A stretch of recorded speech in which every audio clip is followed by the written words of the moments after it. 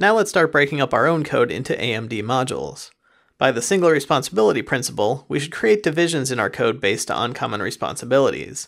So let's take a chunk of our JavaScript that has a common responsibility and turn it into an AMD module. The most obvious one is this set of functions dealing with data access.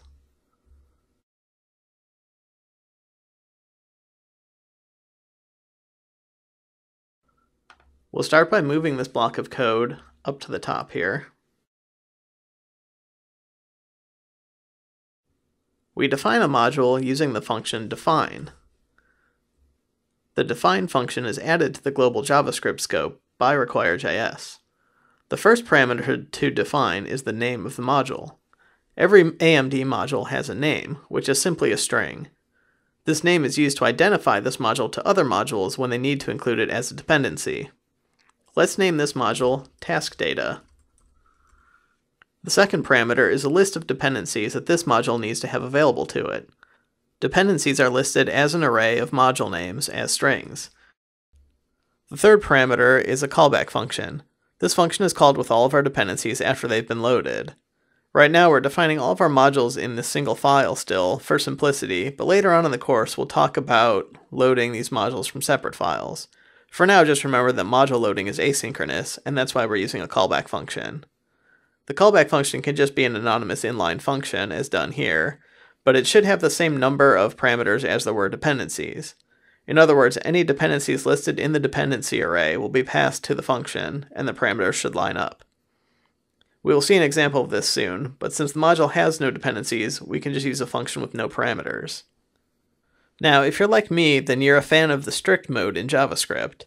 If you don't know what this means, I encourage you to do a search on it and check it out. Let's just say you should probably be using it. One way to enable strict mode is to include the string useStrict as the first line of a function. Module callbacks are functions, so we can simply put this as the first line in any of our modules.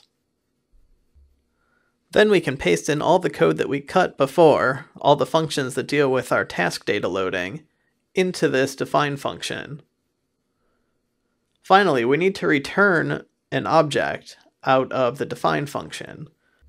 The object that is returned from the define function is what is passed into other modules when they depend on this module. In other words, when a later module depends on the task data module, it'll get this object that we're defining here as the return value. Here's the syntax for the define function that we just used.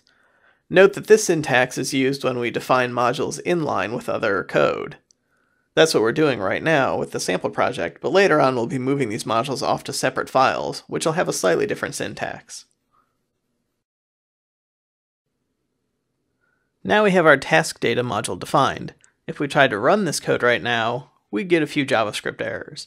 And that's because these three functions for loading, saving, and clearing data are no longer accessible where they were being called before, since they're no longer defined in global scope. We need to tell RequireJS that the rest of the code, down in the require function, is now dependent on the task data module.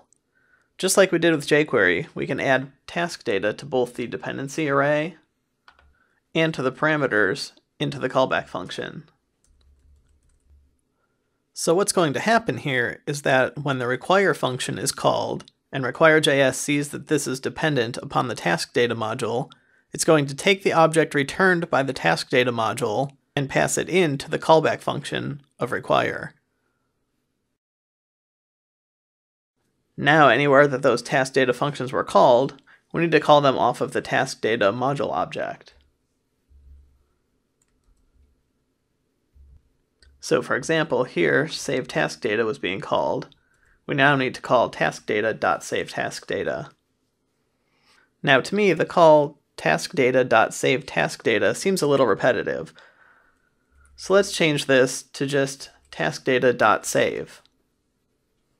That means we also need to change our return object up in the module to match. And we'll go ahead and do the same for the load task data and clear task data functions.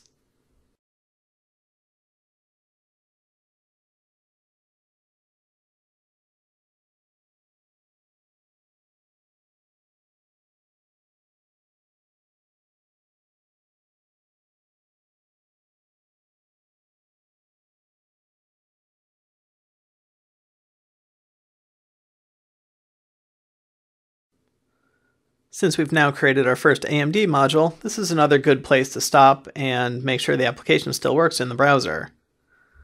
So we can still create tasks, still delete a task, still clear our tasks, and there's no error messages in the console.